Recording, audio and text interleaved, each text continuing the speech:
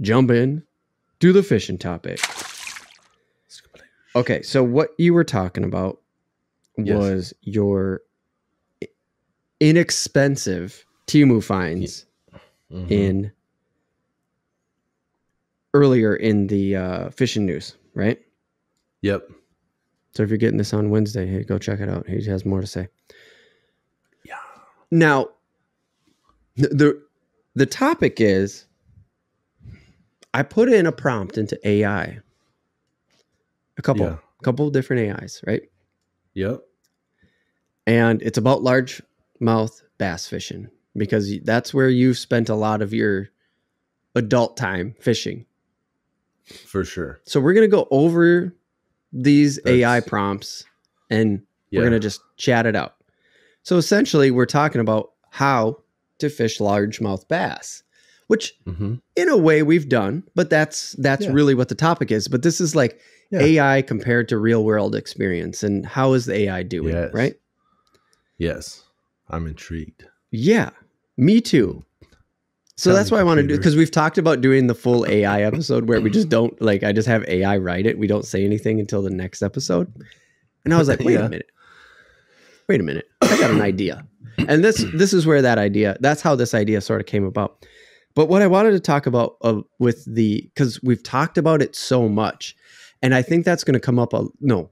I know that's going to come up a lot in this topic of fishing for largemouth. We're going to say, we've said that a lot. Listen to the backlog. If you're new, this is, something that we've said a lot in the past.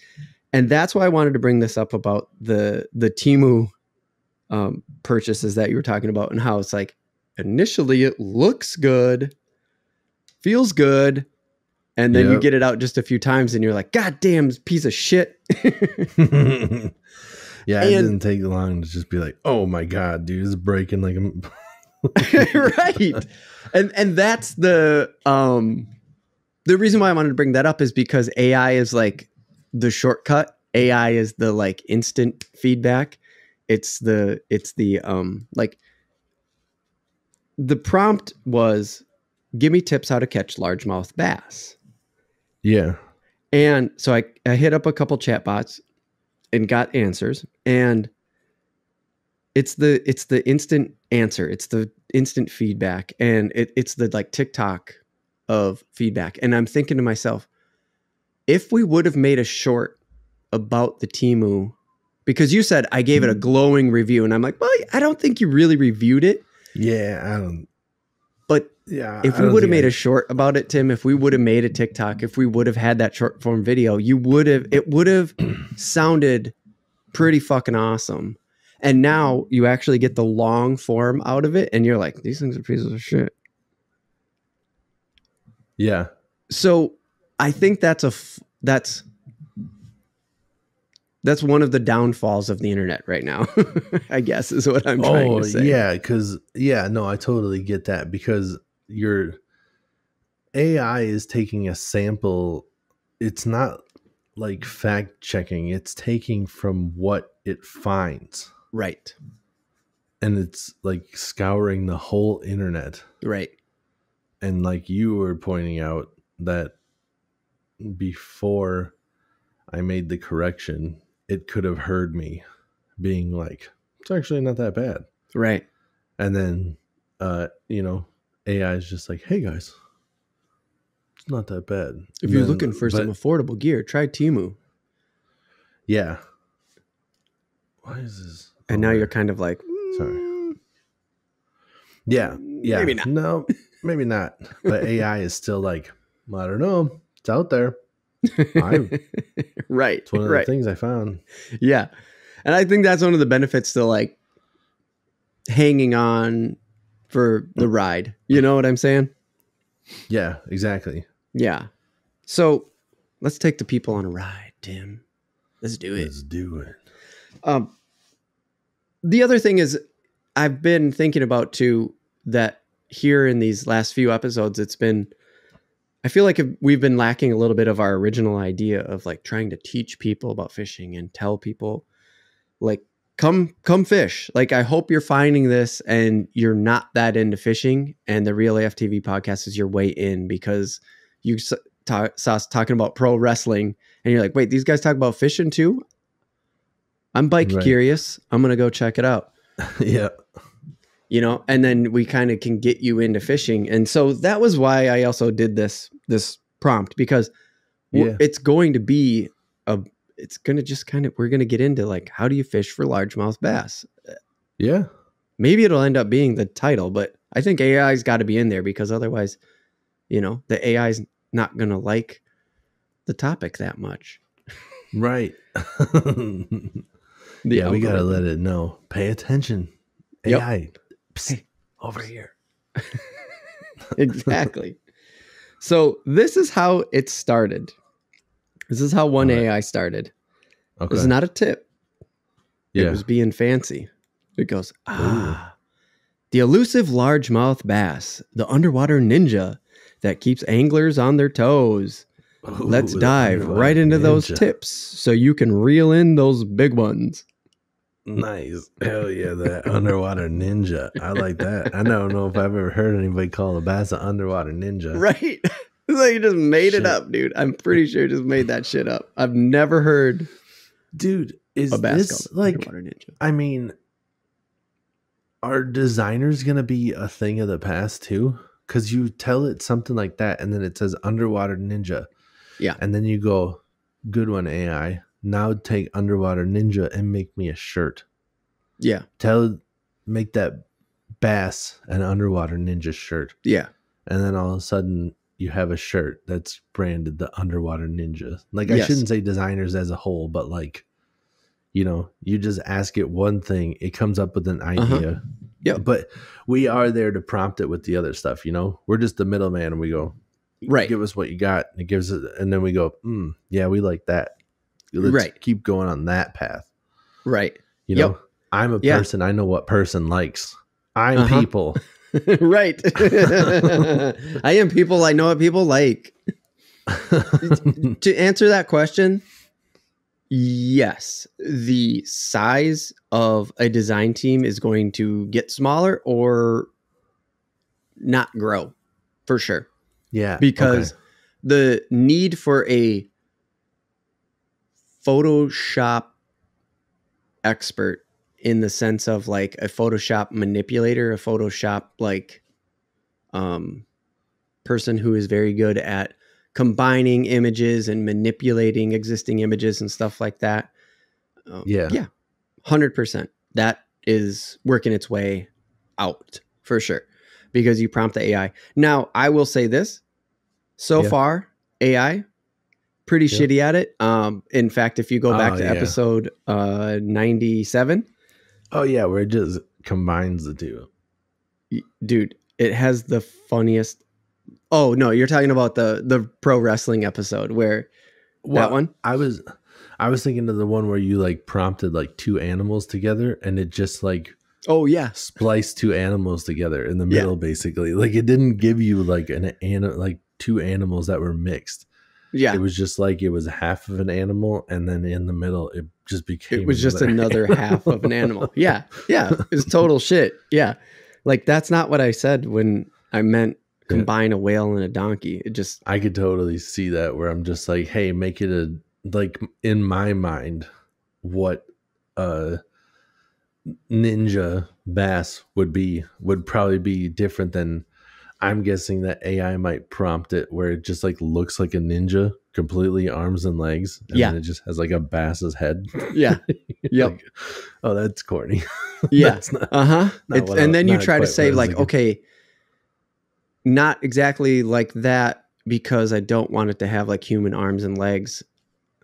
And then it does the same fucking thing again. And you're like, oh, Jesus Christ.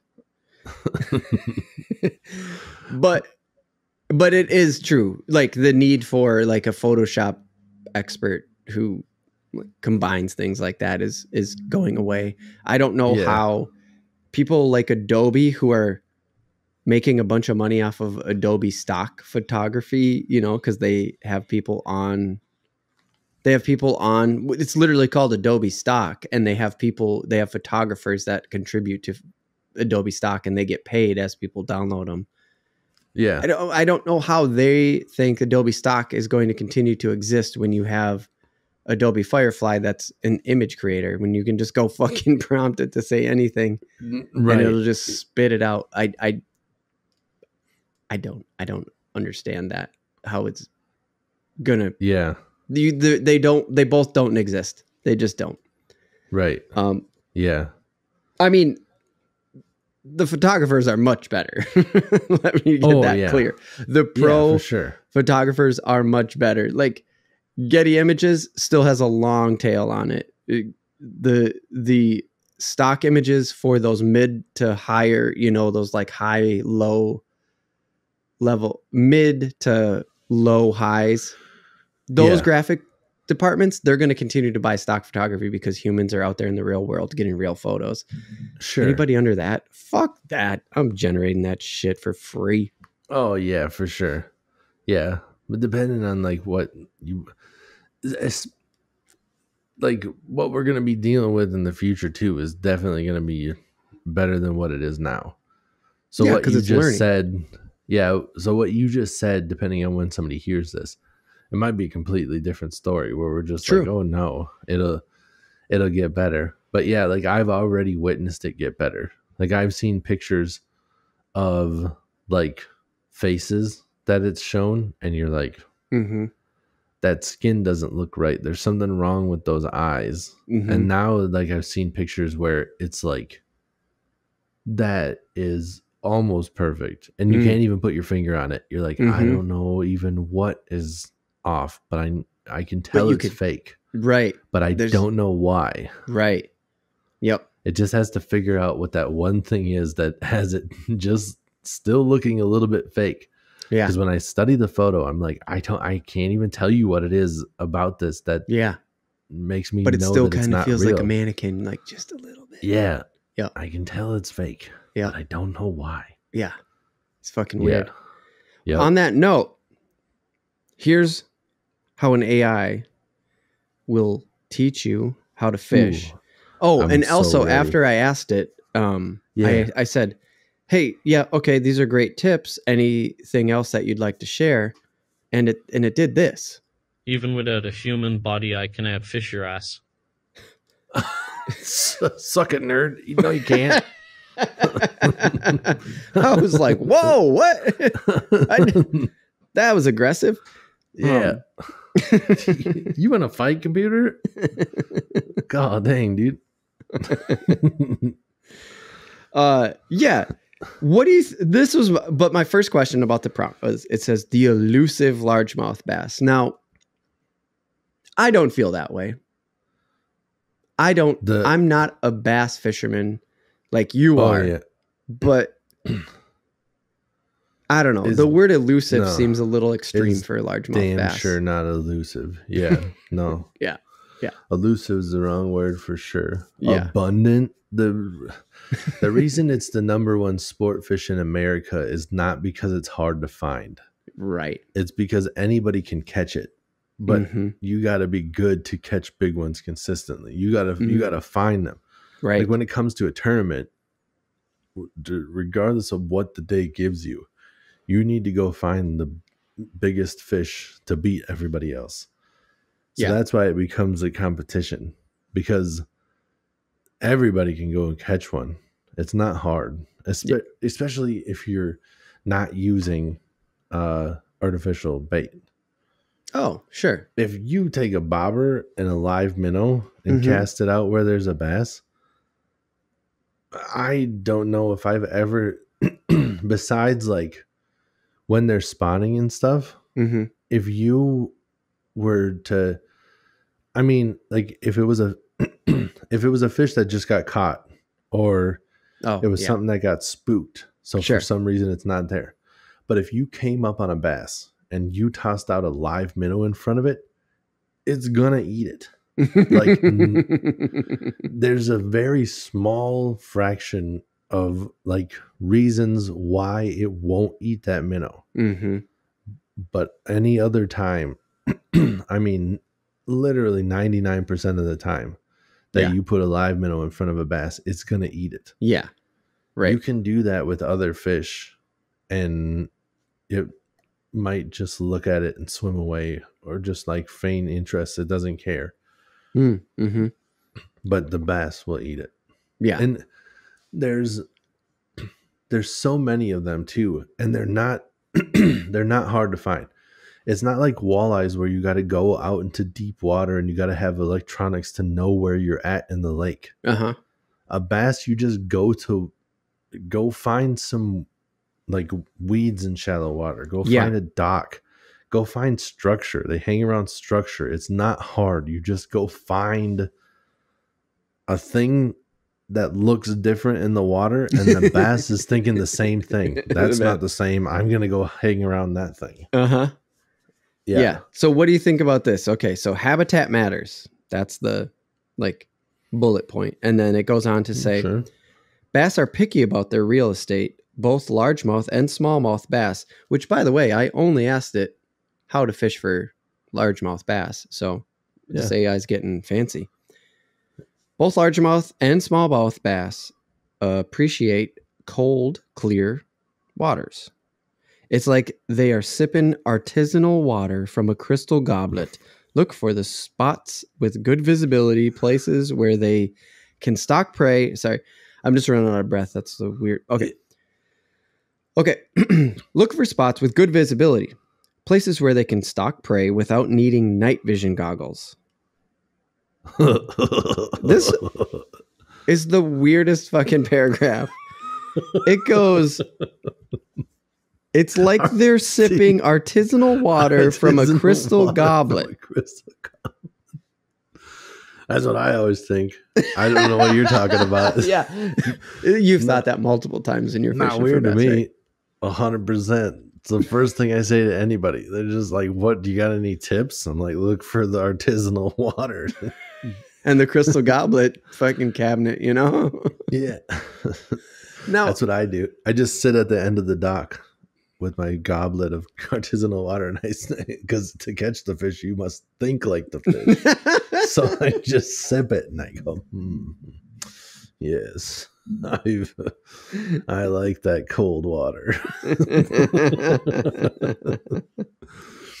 It's not so good. It's not 100% wrong, but it definitely like tried to distract you from like what it's saying with this other random shit, and you go, oh damn, like it's really trying to like be descriptive of like it's putting the emphasis on a weird spot, like try to find the clear water. Well, okay, first off, you can't, there's very few times where in a lake the body of water that you're fishing on is gonna go from like dingy to like super clear water. Oh yeah, it happens. Mike Iaconelli has a story about one of his first tournaments where he was in some dingy water.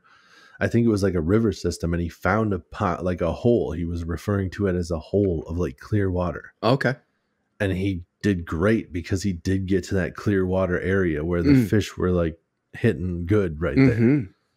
You know, so like it's not super far fetched. And I wonder if that's like, you know, it pulls from everything on the internet. Mike Iaconelli talks about that in his book. That might be where it's taking like, you know, professional fishermen. Right. I'm going to take what he says here. He says, look for clear water and stuff. So there's some truth to it, but the way it gets there is so wild. And I appreciate its effort to try to make like outside connections, because me and you have always like, one of the things when we started Real AF TV is like, dude, you know what is, there's no like humor in teaching anymore. Like, it's hard for me to say this because I don't have high self-esteem in this department, but I do think I'm a funny person, and I think together we're really funny. That we really feed off each other's energy. But it's hard. It's hard for me to say that out loud. First of all, it's just hard for me to say that. But I think that was a big thing about Real AF TV and starting Real AF TV, is saying like, we're going to teach people, but we're just going to talk. Like, we're just going to talk normal, and we're going to try to be, we're not going to try to be funny, but we're going to use our sense of humor, our chemistry to make it funny. So that way you can remember it. And we always do shit like that. We always do some weird, funny shit. But this is fucking weird. Places where they go to stalk prey without needing night vision goggles. Yeah, to just say that is like, I don't know. They don't need night vision goggles because they don't rely solely on sight. That's why they can exist in a lake that looks like chocolate milk. Yeah. They don't, Right. They do like to, I mean, they utilize their sight and they like to stalk prey and stuff. Sure. But to be like, they like to go where they don't use night vision goggles, is just like, hold up, AI, you missed it a little bit. I mean, I guess if you're talking about just preference, sure, maybe that is what they would prefer. Sure. But they're dumb fish and we can't ask them these questions. They will set up, if they have clear water, they will use ambush points to their benefit, and they'll do the same in like dingy water and stuff, you know, because a lot of that kind of stuff, they can still cast shadows and shit. So that'll spook the other fish, you know, if there's a big shadow above them, they'll run real fast. Because they don't know. Yeah, they don't know what the shadow is always coming from. Right. And could be a predator above them. Where they're like, oh, what was that? Oh, it was just cloud or whatever. But probably not a cloud, you know, something darker than a cloud. Right. Anyways, that was random. I don't know why I started. No, you're making good points, because it really does make it sound like if you have a cloudy, dingy lake or a river that doesn't have good visibility, that there's no bass in there. Yeah. And right. That's just not true. Simply not true at all. Right. Some of the biggest fish from down south are coming out of lakes that you can't see. I mean, they're coming out of lakes that are classified to be like low visibility. And low visibility is like a great 1 to 2 feet. Yeah. 1 to 2 feet of visibility is like what's classified as low visibility. Okay. Mm-hmm. And if you're ever trying to like gauge what that is, take like a white lure and drop it in the water. Mm-hmm. And like a lot of, you know, everything has its own kind of sink rate, but a kind of rule of thumb is a lot of times it'll fall like, generally speaking, pretty close to like a foot a minute. Or a foot a second. A foot a minute would be slow as shit. Right. But a foot a second, where you just kind of like drop the bait and go 1, 2, and as you're counting, just wait until you can't see it anymore. And then you can just be like, all right, it got to like 6. That was, 6 seconds. Mm-hmm. Obviously, some of the bigger baits can fall faster or whatever, or if they don't have very much drag, they can go quick. But right. If you take like a white lure and you drop it and you go 1, 2, and it's gone, you're like, damn. I couldn't see that shit almost immediately. That's low visibility. Yeah. Yeah. And in that case, they're not trying to sip out of their goblet. They're right. They're waiting to feel the fish move. That's what I was going to say. This must be where like the buzz baits and like things that rattle and right. Shit that's on the surface that's causing the stirring. Yeah. Or like that's where like rattles come into play. Some of the clear water, the rattles can actually make them like not want to bite too much, because the rattles are almost unnecessary and off-putting. Like they when they don't need to hear it to see it. So they see it, but then they hear it. It might almost be like kind of confusing them where when they're relying more on their sound than their sight, or the lateral line where they feel the vibration. Mm-hmm. Mm-hmm. That one, the sound can help a lot, because then it can help them like hone in, right, and kind of turn them on too, where they're like not really paying attention, and all of a sudden they hear that, and they go, "What the fuck is that?" Right. Let me put down this goblet and get to work. I can't get over that. It's so funny because it's almost like the AI, you know, I don't know if AI is all, you know, it's learning and stuff. Yep. But it had to start somewhere. Like somebody was kind of like prompting it and telling it like, here's what you should think, or, you know, giving it inputs to get it to where it's kind of going. And it's like somewhere along the line, it thinks that it needs to zhuzh everything up like it's an author, like clearly how it's telling you the story. Right. It's trying to write everything where it's just like largemouth and smallmouth. And just like, I just asked about largemouth. Just give me the tips. Don't, you're not an art author here. And it's trying to give you these different analogies and stuff. Yeah. And that's a really good point. It's like putting the emphasis on the shit that nobody cares about. You know, like where it's just like, well, yeah, wait until we, let's hear more of this. Yeah, there's more. Yeah, let's keep going. But no, you make a really good point about how it is like it is an author like trying to build. It feels like I want tips, and then in a small paragraph, it feels the need to like try to craft a story, but there's not enough there. And so it just is like, it's giving emphasis in like unneeded areas. Yeah. Yeah. Well, like I was just thinking about that, like in certain situations, like when you're out there fishing and you see like birds are kind of like swooping down. A lot of times they're kind of hitting like prey, like the bait fish. There might be like a ball of bait fish that they're honing in on. That might be like a clue to go check that out. Right. And the reason that those birds are there is because it's hitting the bait fish, and the bait fish are what the bigger fish are trying to eat. So you're like, okay, we should go over to that. Right. And it feels almost like the AI would just be like, look for the birds soaring majestically through the skies. And you're just like, no, we're talking about the water here. You're focusing on the wrong part. Right. Yes, we're not writing a fucking screenplay. Right. Yeah, on that, dude, here's a great one. This is the first tip that it gives. Know your bass basics. Largemouth bass are like the cool kids at the freshwater party. Oh boy. They hang out in a mix of cover and structure. So the cool kids are always hanging out at cover and structure. Yeah. Picture them chilling near submerged vegetation, fallen trees, rocks, and other cozy spots. These are their VIP lounges. So when you're scouting, think, where would a bass throw a secret party? Party emoji. It gave you the party emoji. Oh, yeah. It totally put the party emoji in there, dude. Damn, dude. I am going to start doing that.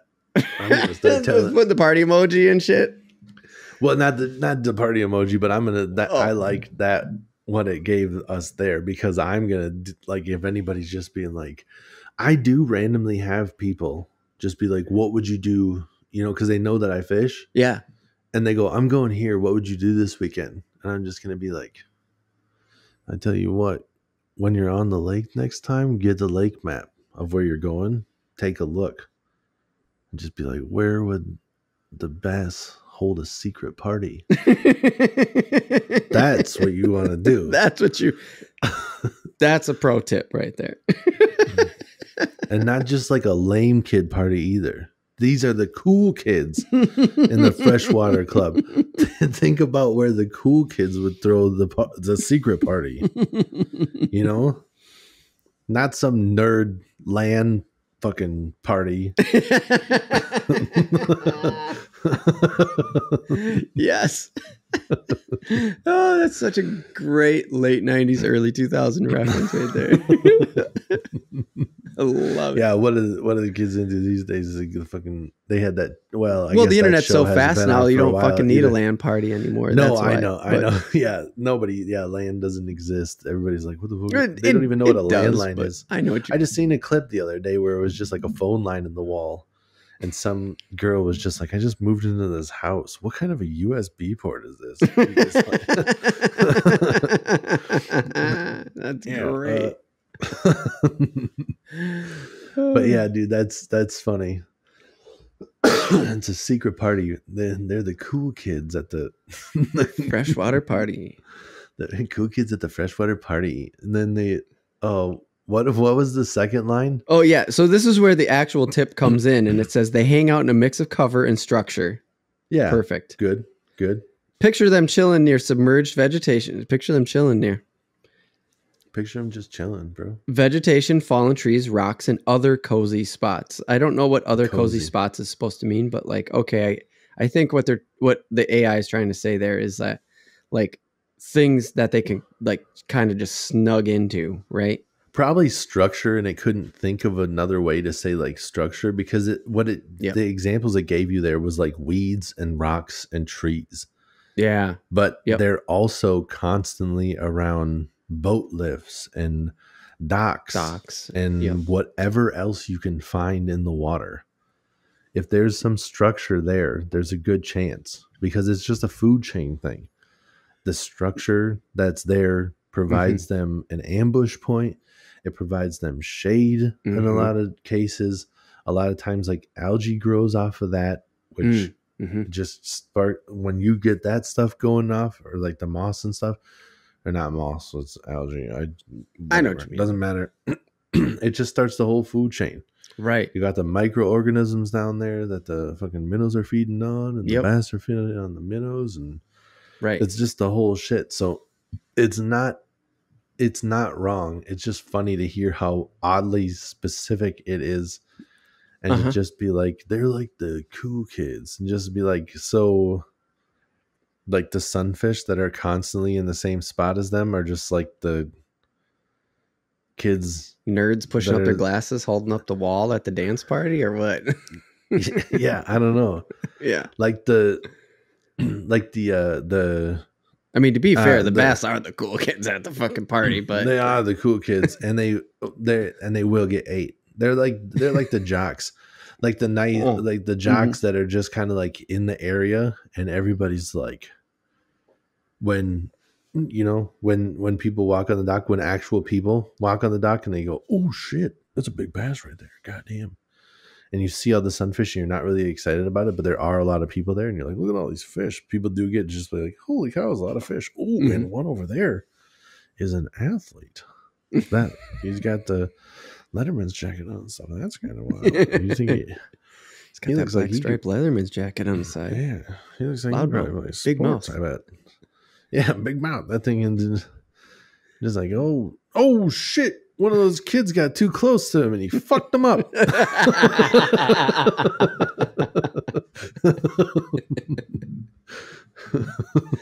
Oh shit, that's good. Here comes some more coming in hot.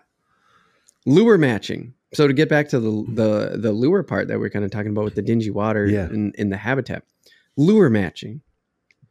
Bass have preferences, just like humans on a dating app. To win their hearts, or at least their bites, match your lure to what's on their menu. If they're into tiny bait fish, serve up something that looks like your favorite snack. Texas rigged worms are let me try that again. Texas rigged worms are like the bass equivalent of a candle lit dinner. I didn't know candle lit was one word. So, I didn't know that either. Yeah.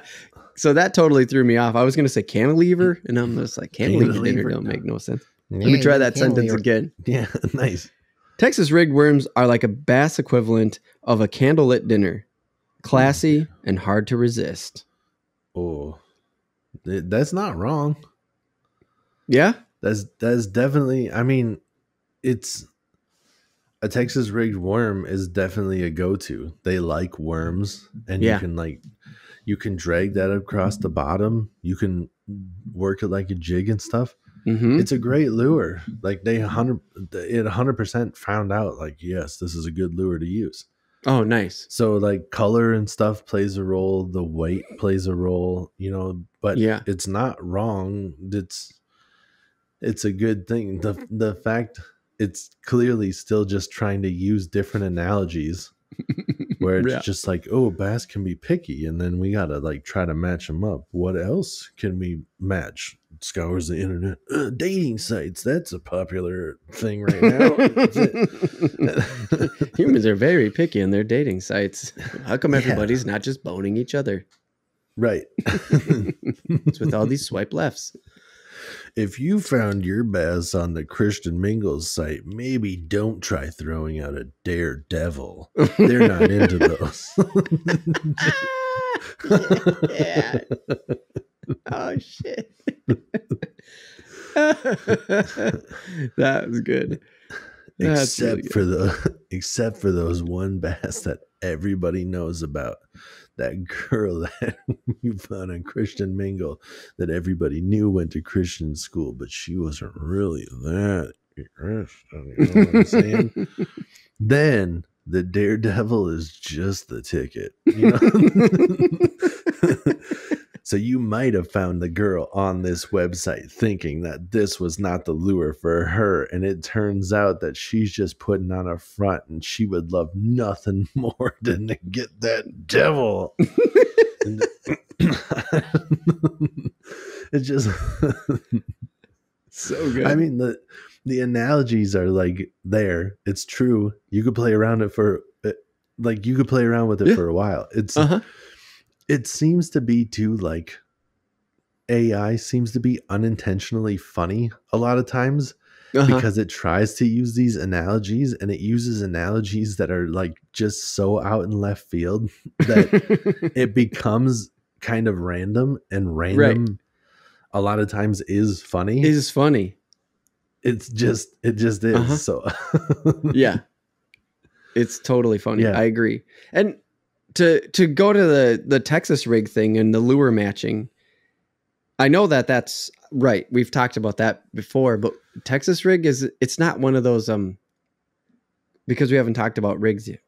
I don't know exactly what it is, but it's not one of those with like fucking 18 fish coming off the back that you can't use here in Minnesota, right? That's an Alabama rig. No, Texas rig is just straightforward.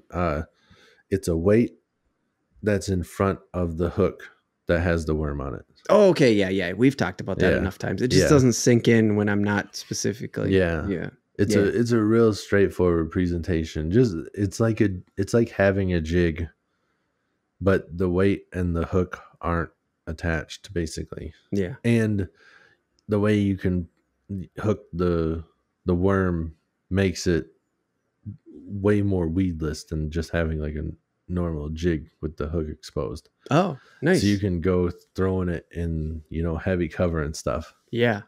So that's why you think it picked up on it, because it scoured the internet and was like, well, I'm sure Texas rigs are real kind of weedless, and they like weed. Well, I don't think it would have even went in that far. It probably was just like, what's a great lure that a bass likes?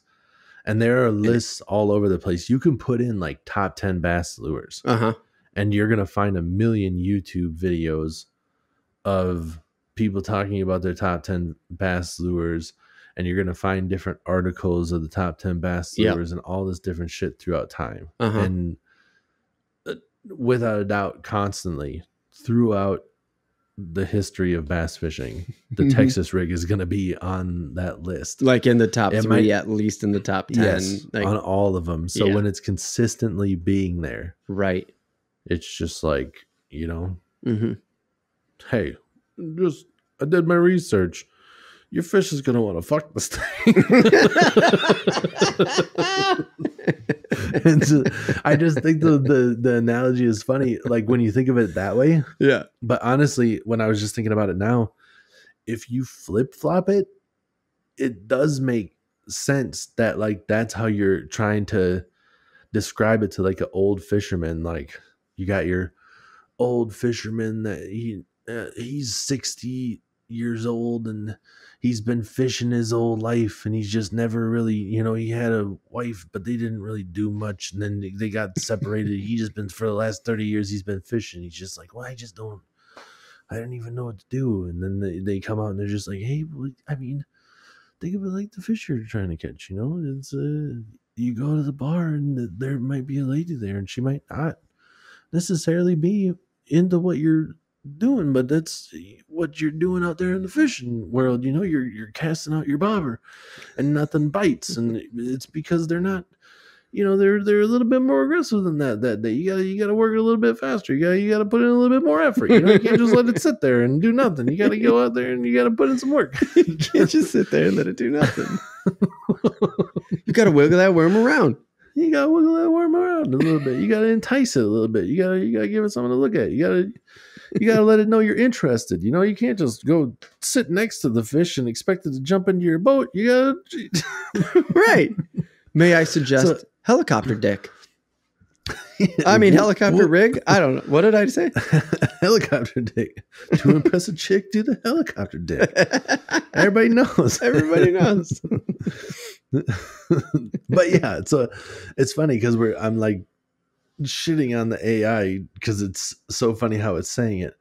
And at the same point, it is kind of goofy to say it the other way. But like if you were trying to give somebody advice that only knew fishing, it's not a bad way to go. So I guess the AI is being like, what do kids know about these days?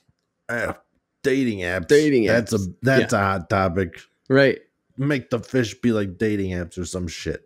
Some shit. But that's actually what I was going to say. I was like, oh, okay. Any kids out there listening, leave a comment in the YouTube video. How old do we sound saying land party and fucking going out to the bar to pick people up? Yeah, that's true. Does anybody do that anymore? I don't even know. I don't think so. I don't know. I don't go to the bar. I don't do shit. I didn't ever go to the bar. Right. To pick up a lady. I don't know anything about the dating scene. I didn't have to do shit. Right. But it's just, it's yeah. I've heard a lot about, not a lot. I shouldn't say I heard a lot, but like on the radio, on the morning shows, when I'm driving the kid to work, when I'm driving into work, dropping the kid off daycare, whatever it might be. Yeah, there's all these like trending now. And it is that like bars, like nobody's going out to the bars. It's like not a thing anymore. Yeah. It's like, oh, well, there you go. Habitat matters. So we go from, go ahead. Oh, I was just going to say, I think the bars are full of people that are already together with people or are just lonely. Right. And they're just all there to drink. They're not there to find a person. Right. They're just there to drink. Yep. To drink or hang out with each other with your immediate party that you brought. Yep. Yeah. Or a lot of times too, I still hear people being like, I had a bad day at work and I broke up with my girlfriend or whatever. I'm going to go to the bar and just sit there and like have a beer. Like, I don't know about you, but if I am in a down place, I'm not going to go spend too much on beer. Right. I'm going to get like a 6-pack, 12-pack, whatever I'm feeling. And I'm going to go home and put on a fucking movie. That's what I was going to say. Yeah. I was like, I'm going to the liquor store and I'm going home and turn on Netflix. Hell yeah, dude. I'm getting fucked up and watching the movie. Yep. That's what I'm doing. Yep. Okay. So habitat matters. Bass are picky about their real. Oh no, fucking read that one already. Temperature check. Yeah. You feeling this? Internet, are you feeling this? Give me a temperature check right now. Let me know. Thermometer. Which kind are we doing? Thermometer, butthole. That's the only accurate way to get a temperature. Everybody knows that. Would you eat an anal thermometer?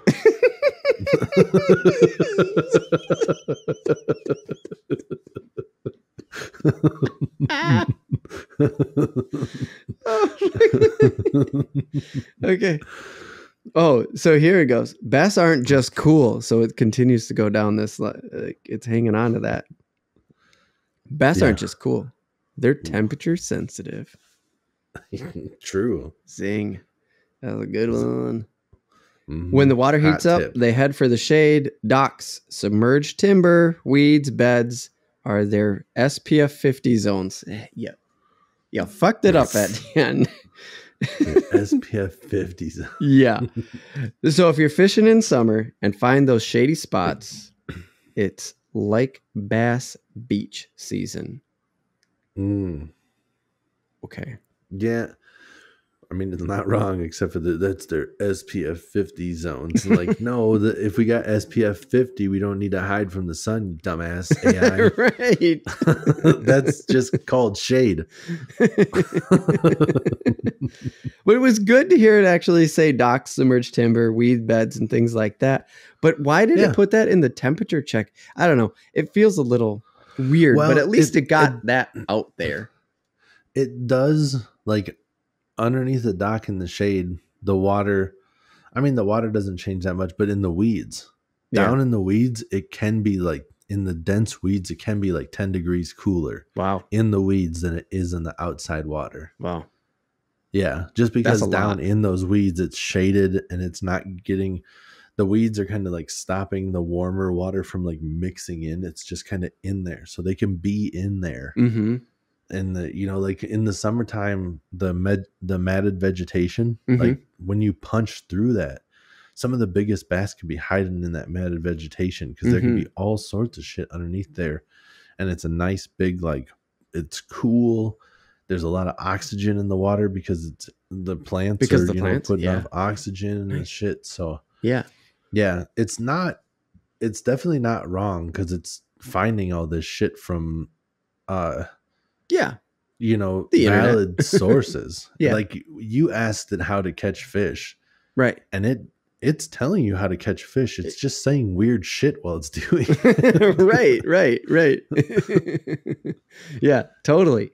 And what you said, and because this is where it kind of falls short, it's just like, submerged timber and weed beds and stuff like that. But like in the lure matching, it didn't really tell me anything about that. And you said punch through. It's like, what would I use to punch through to get to these better temperatures in the middle of summer here while the water's still hot? Well, so if you're fishing just like weeds and stuff that aren't super thick, like, I'm giving that matted vegetation as an example, but if you could be casting around different weeds and stuff, that Texas rig is going to work in a ton of different spots. And you could even use a Texas rig to punch through matted vegetation. But that's when like a weight plays a role. Like, you want to use a way bigger weight because you want that weight to like literally punch through those weeds. Right. Yeah. Like if you go and look at some of the different stuff, sorry, I got a frog in my throat. It's okay. Go ahead. Take a second here, and I'll say that it's funny that as we record this, the moon phase is very large, and that's where we're gonna go after this. But first, okay. I want to talk more about like punching through vegetation and getting through vegetation. Yeah. So I might just gave myself the hiccups by coughing. I'll be able to fix it, but it might take a second. I'm gonna have to hold my breath during shit, and then I burped and weird. Burp hiccup. Oh. Sometimes I do that. I don't know if that happens to anybody else, but I get like a lump in my throat or whatever, and then I gotta try to like cough. And when I cough hard, I give myself the hiccup somehow. I don't know what the hell that's all about. No, I don't like it. It's crazy. It bugs the shit out of me. But punching through the matted vegetation, you just have to use a heavier weight for the most part. And then there's different baits that on a Texas rig, it doesn't have to be a worm all the time. So you can put different stuff. There are different baits that will make it easier to punch through matted vegetation, or I think I said weights, or did I say baits that time? Weights, baits, both. Okay. If you want to, since we're not doing a whole segment on that stuff, and I'm not going to go off on a whole thing. Okay. Yeah. Just Google like punching through the stuff, because you use like a bigger weight, and then they have like I think Strike Kings is called like a punch bug, where it's literally like the body is thicker. So it's a little bit like rounder, and then the appendages are a little bit like smaller, where they still move once you get them punched through, but it's not a bunch of shit that's going to get hung up on the weed as it's going through. Yeah. So, I mean, to kind of say things we've talked about before, like creature baits usually have a lot of flailing parts on them and look different. And so this is sort of an answer. It's like, yeah, okay, it's probably a bug, but you'd probably also call it a creature bait in a weird way because it doesn't resemble like a real bug, I would guess. Maybe. Well, kind of, but a bug is more of like not a creature bait. Them bugs are a little bit different. Okay. Because they have that chubby body on them and stuff like that. Like, a creature bait is almost like a fucked up crawdad. Yeah, like when I think creature baits, I think of something more like that you would put on, like you could work on a Texas rig, but more of something that like you would put on like a Carolina rig, which a Carolina rig is very close to the same thing as a Texas rig. It's just more custom fitted to just drag the bait. Like a Carolina rig, you literally just kind of like, you can just kind of like lift the rod slowly, lift the rod tip slowly. So the bait's just dragging across the bottom. Oh. And then you just kind of like pick up the slack and then do it again. Okay. So like if you got a crayfish or if you're using something that kind of mimics like a goby or whatever, because gobies just kind of like scoot along the bottom. Sure. Like that kind of shit. So you're just scooting it along the bottom. If it's like a rocky area and it's not like really thick weeds, you know, you're just kind of pulling it across the bottom. So like these punch bugs are just like you were saying, less flanges and stuff. So the punching baits, I think, are almost in their own kind of category because you really don't use them anywhere else. They're kind of odd shaped, and you wouldn't want to use them in other. They would probably work, sure, but they're specifically designed to be able to punch through better and work. Right. Because I don't think the fish think about it as much once it comes through that weeds. You know. Yeah, if something drops through that weeds and it's waiting, it's not seeing you. It's not seeing much else. It's just seeing something in the weeds, and it goes, "Fuck!" And it smashes that shit. Yeah, and it does a dumb fish brain. Yeah, easy meal. Yep. So the podcast, as the podcast drops, even we're in sort of a bigger moon phase. We're in where, you know, it's like a full moon during when the moon is, they call them super moons. Right? We're sort of in a super moon phase. And we've talked a little bit about this. Again, I said that was probably going to be something that came up there's something that was definitely going to come up as we did this. And so I got, it gave moon magic. We're going to do magic now. Bass may not be werewolves. Probably not. But they do pay attention to the moon. Seriously, some anglers swear by moon phases. When it's full moon time, bass might be more active. I like that it says bass might be more active because, again, it says it right here. Some anglers swear by the moon phases. Maybe they're hosting lunar. I don't even know what the fuck this word is. SOIRE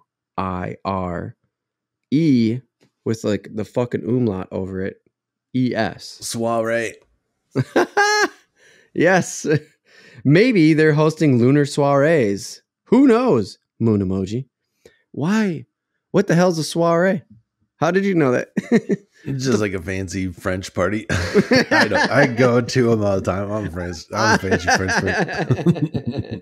You're going to Largemouth Bass lunar soirees like all the time. It's just like your thing. Just French fries, French toast, soirees, fancy shit. You would know about it. Fancy shit I know nothing about, right?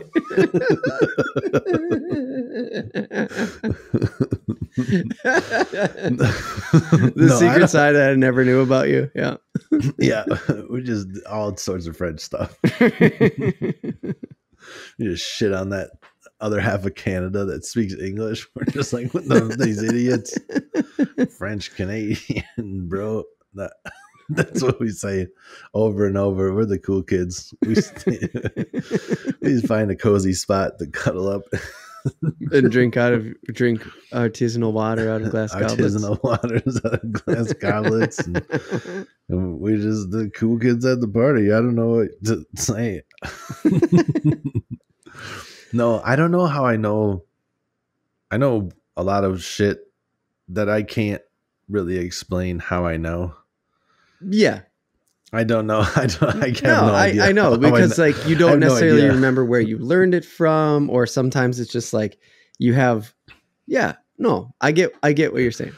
Yeah, that's one where you say like, how do you? And I'm not a fucking clue. No idea how I know what a soiree is, but I know what it is. just got it.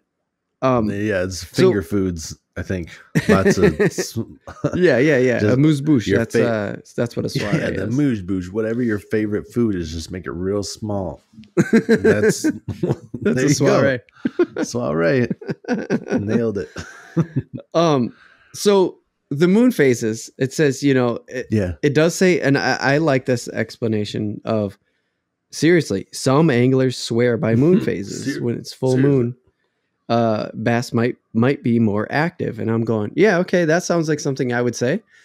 And so when I was a kid, the bank that my parents banked at had calendars, and the calendar had the moon on it. It'd have the like, here's the new moon, here's the half moon, here's the full moon, here's the other half moon, and it would go through that. And then it also had a fishing, like had a little fish on it, and it would be like. Nice. It would be like there was 3 different things. There was the empty fish if the fishing was going to be shit. It was half if it was going to be good, and that was like full fish. It was good. And I believe, and there's no way without seeing it again, that just basically followed the moon cycle. Yeah. And I'm like, well, yeah, I mean, that's cool, whatever. So I remember learning that really young. I've never tested it. But I believe it because, like, it's the old timers. Yeah. What do you think about the moon? I do pay attention to the moon. I was just looking.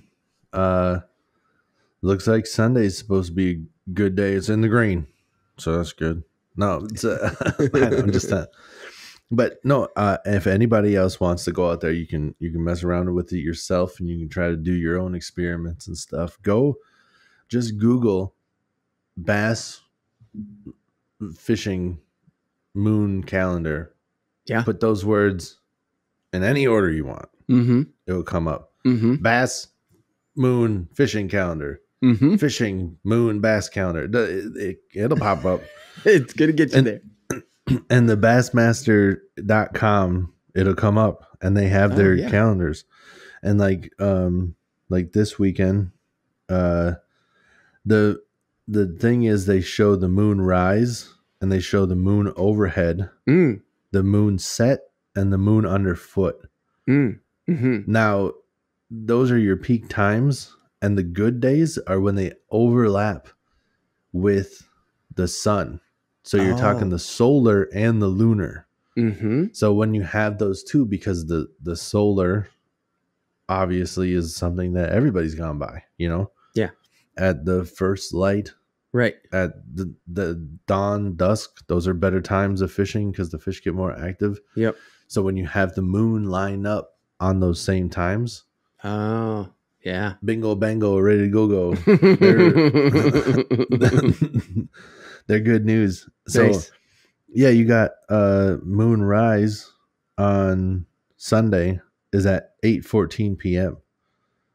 And then the moon overhead is midnight to 12:52 a.m. So you got like that hour. So there's just an example for you. So you got that 12 to 12:52 a.m. And we talked about it on the last podcast of like the smallmouth fishing. Mm-hmm. Yep. It was that like moon overhead period of the day that was when it just went ape shit bananas, and I caught a fish every cast. Yeah, that's right. So I've been able to give an independent study of when during that moon cycle, it was absolutely amazing. Right. Yeah. And I've also been out in that same time and not caught much. But I think they do get more active in that time, but there's still the rest of the puzzle to figure out. They might be active as shit, but it's only on one thing that they specifically want to eat, you know, where it's okay. Yeah. So it's there's more to the puzzle than that. Right. But if you can put it all together with that, then you're golden. Then you're gonna So it has I hear what you're saying.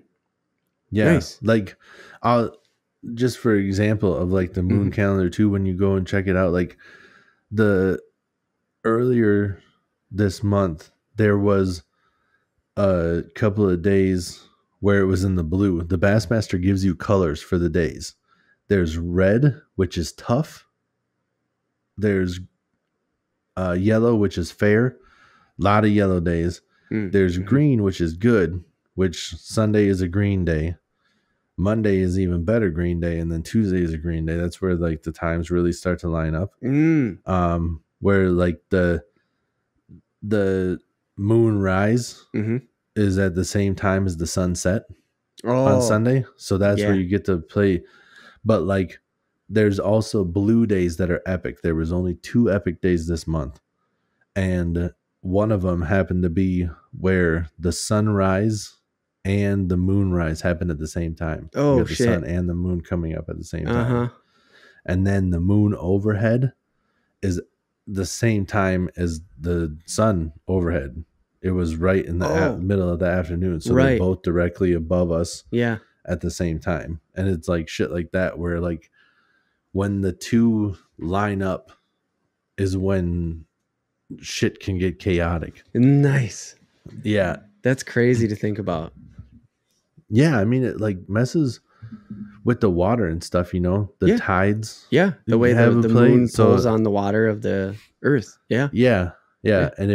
And the barometric pressure plays a role too. Right. You know, so if the moon and the sun have anything to do with how the water feels to the bass, like how the barometric pressure does, it makes total sense to me. Right. Yeah. And I will tell you that I think that you can, I'll tell you this much.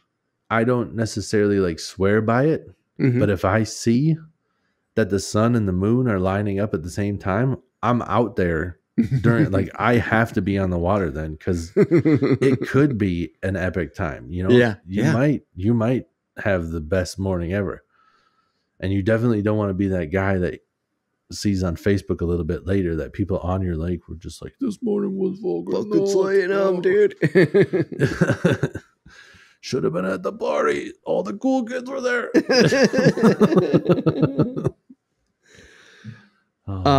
Okay, so I'm gonna burn through this one because we're already going long.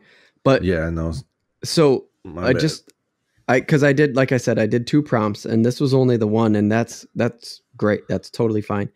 I want to go through how this AI decided to close the techniques. Remember, catching largemouth bass isn't just about technique. It's about understanding their underwater world. So channel your inner bass whisperer, grab your gear, and go make some fishy friends. Fish emoji, star emoji. I'm like, what the fuck? Okay. Now this AI, was crazy. I'm just going to kind of like rip through these. Let's do it. Give me a fucking hands up when you're ready. But like if I got to say something? Yeah, if you're just like, hold on, I got to interject. Just give me on the video, give me the fucking like this, right? So I'll kind of read up in the air here. The reason why I want to like burn through this one is because it's in such contrast to the other one. It's crazy. Oh, really? it is. And I think it is at least. Wait till I hear. Okay. Largemouth bass are popular target for anglers due to their aggressive nature and fighting ability. Here are some tips to help you increase your chances of catching a prize fish. Let's review quick how the other one started this out. The elusive largemouth bass, the underwater ninja. Yeah. This is the comparison of how they intro each other. So yeah, it's 100% an an author for like a magazine article trying to get somebody into fishing that doesn't fish a lot. Yeah. And then your second one is like in fishermen, Right. where they're just Like like an cut to actual the chase. You don't need any of that shit. Right. That's Like here it is. Just don't Yeah. worry about it. Understanding bass behavior. Understand their habitat. Largemouth bass prefer areas with cover like rocks, logs, and aquatic vegetation. End of sentence. End of prompt. Know their feeding habits. Bass are opportunistic feeders, but they often target prey near cover. Making a connection there. Consider the time of day. Bass are more active during dawn and dusk in overcast conditions. Choosing the right gear. Last one didn't say shit about gear. Rod and reel. A medium action spinner or bait casting combo is suitable for most bass fishing situations. Line, monofilament, fluorocarbon, braided lines can be used depending on the fishing conditions and lure type. Lures, the best depends on the conditions, but popular choices include soft plastics, crankbaits, spinnerbaits, and topwater lures. It's all stuff you're just covering. You're like, yep. Effective fishing techniques. Cover fishing. Focus on areas of structure like rocks, weeds, or beds. I really, is that a technique? You kind of already told us. Anyways, retrieve slowly. Yeah. Often a slow and steady retrieve will entice a bass to strike. You always are talking about the strike, the like retrieve, but why did it specifically say slowly, right? Yeah, I don't know why it would say slow and steady. Yeah. I thought that was very weird to throw in there. Vary your presentation. Experiment with different lures and actions of retrieves to find out what works best. Mm-hmm. Learn and read the water. Pay attention to the water clarity, temperature, current. Determine the best fishing spots for and use technique, and then adjust your technique. Additional tips. Practice patience. Bass fishing can be challenging, so be patient and persistent. Learn from others. This was like the fucking AI. I was like, woo, go AI. Learn from others. Talk to other anglers and learn from their experiences. I was like, nice. You're right there with us. That's why we fucking made the podcast. And then it goes, consider hiring a guide. If you want to fucking learn the ropes, get a guide. It doesn't say it in those words, but that's the summary of it. Yeah. And I was like, whoa, what a big difference. Yeah. Huge difference. Because the first one was just goofy and trying to like give you all these random ass analogies and stuff that we were shitting on it for. That second one, for the most part, nailed it. But it didn't, like, the slow and steady is weird. Yeah. Where it didn't give any specifics on a lot of the shit. But then it gives specifics on like the one thing that's not quite right. To just be like a slow and steady retrieve. Well, no. I mean, if it's like a crankbait, yeah, I guess slow and steady is kind of sometimes, but you still want to like switch it up a lot, like pauses and twitches, and you just want to like, you know, a straight up steady retrieve can be the ticket sometimes, but very often that's not what you do with most of the lures. You know, you're always like jerkbait, soft plastic, like literally everything but crankbaits. You don't really, except for like a whopper plopper, I guess, is like a, you know, top water where it's got the blade that just goes plop plop plop, or a spinner bait, or like buzz bait. Like those are all like you cast out and you just kind of retrieve in. A spinner bait is more of like you can let it fall and shit, but even still, like you, a lot of times you want to pause and you want to do stuff. It's not like a steady retrieve. It's oftentimes, definitely depending on like the temperature of the water and the time of year, but like a more erratic action can get the trigger the strike. Yeah. Or to let it die. Like on a calm day, pop that soft plastic like a fluke, a couple of pop, make it look like a fish that's struggling, and then kill it. Just stop moving it all together. Yeah. And when it falls, it comes out and hits it because it can't pass up that easy meal. It saw the fish struggle, and then it saw the fish not move. And then it comes and eats that shit because it's an opportunistic feeder, which is what it said. That part, it nailed it. But the part that I thought was weird is when it's like randomly talking about different stuff, and it's like you ask it how to bass fish, and then it goes, yeah, do this and that, and it goes, but definitely adjust your presentation to water clarity, this and that, and it hit like very broad topics with a tweak it for that. And you go like, how? You didn't tell us any of that part. Like a novice fisherman is asking AI what I should do, and AI says you should fish around weeds and this and that, and you should do this, and it goes, here's a couple of different things you should use, soft plastic, crankbaits and stuff, and then just goes, but pay attention to the water clarity, the temperature, the current, water temperature, the current. And then you go, what the fuck does that? I think that would confuse you more. You go, okay, so if there's higher current and the water's cold and dingy, how do I adjust it? And the AI is like, you just do. What a stupid fucking question. Techniques. Yeah, you adjust but it would very much like, here are some techniques, and it just says, retrieve slowly.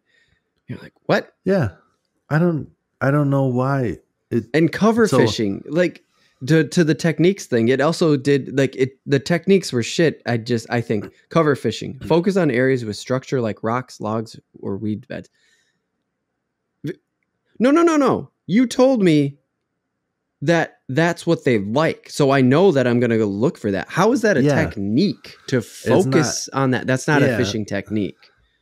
Yeah, so it didn't nail it 100%. It did a really good job on a lot of it. But there are parts that it screwed up a little bit. And it wouldn't have taken that long to do it, you know? Yeah. Where it could have just been like, water clarity plays a role. In clearer water, try to make it look more natural.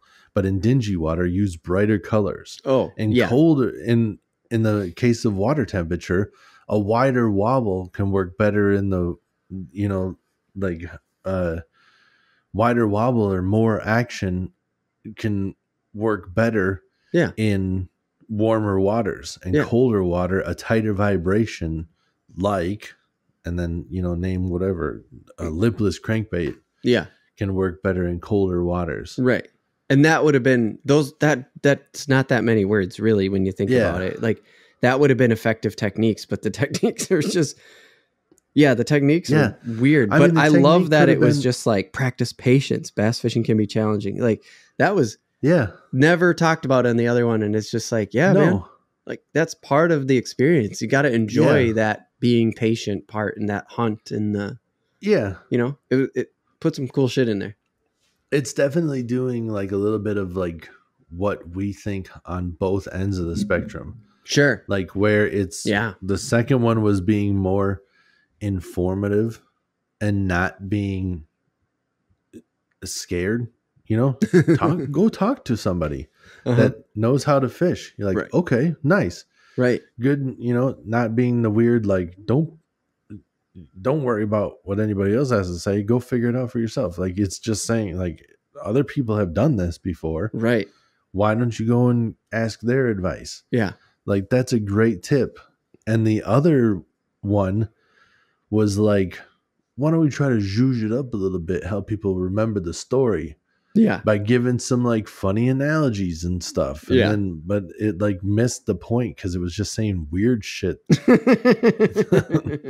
Right. So it's like both of those things combined is kind of like what we're shooting for. And neither of them did a perfect job on either point, but both of them, if you had no idea what you were doing and you asked AI, they both pointed you in the right direction. Right.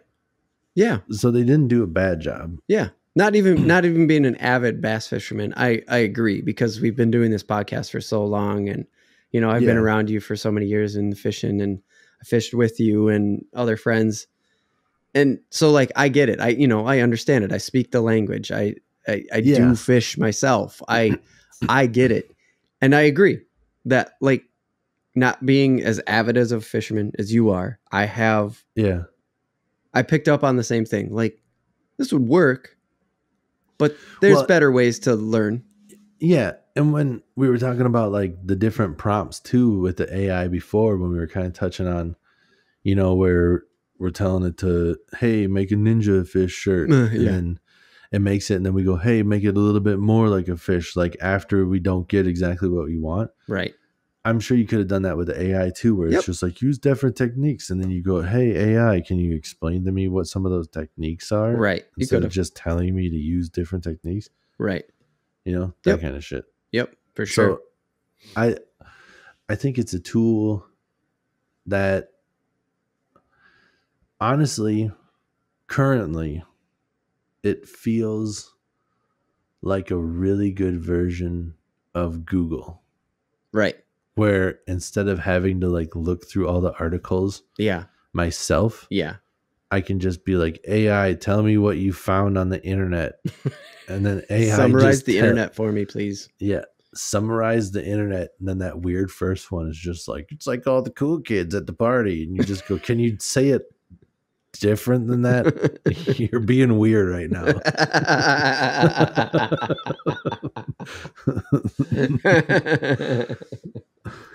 Oh, that'd be great. Oh shit. All right, Tim. That's a great note to end the fishing topic on. You ready to go into the random take? Yep. Talking about some trading cards? Hell yeah. All right. Fuck yeah. Here we go. Hit the break.